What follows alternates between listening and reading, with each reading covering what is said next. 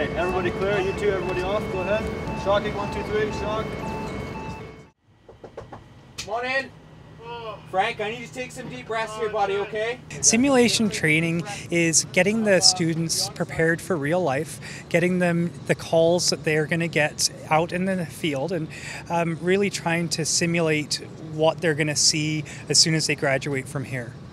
How you doing, Frank? That bag is ready whenever you are. And now being able to run these scenarios in a controlled setting under guidance of very experienced paramedics, it's invaluable. Overall, the treatment plan that you guys adopt, I think it's hugely important, and the biggest reason being is when you walk into an actual emergent environment, it's incredibly shocking. So what we try to do is we try and paint an environment they're most likely going to experience in a series of those environments, and the advantages, and actually go out onto their practicums, they go out to work in the field, it's something at least they've had some exposure to. So the hope is to establish some comfort level, work on some weaknesses, build some strengths, and go from there. Well, we really want to bring it real life into NAIT, and working on a regular dummy isn't going to do them any good in the end. We want to really get them to focus on what they're going to see when they graduate, and if they're going to see somebody on the ice like we see behind us, we want to simulate that as close to real life as we can.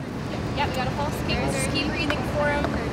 They are very helpful. If you're just you're reading a book, everything in a book is black and white. When you're in a situation like this, you're actually able to know how your equipment works. You reach into your kit, you know it's there, you pull it out, you know how to use it, and you know how it's going to affect your patient, and that's really important. It's 2 years of intense fun, education, and they get to see real life situations in a simulated, safe learning environment where they can make their mistakes right now and hopefully not make those mistakes in real life. It's a hard program, but our students come out prepared.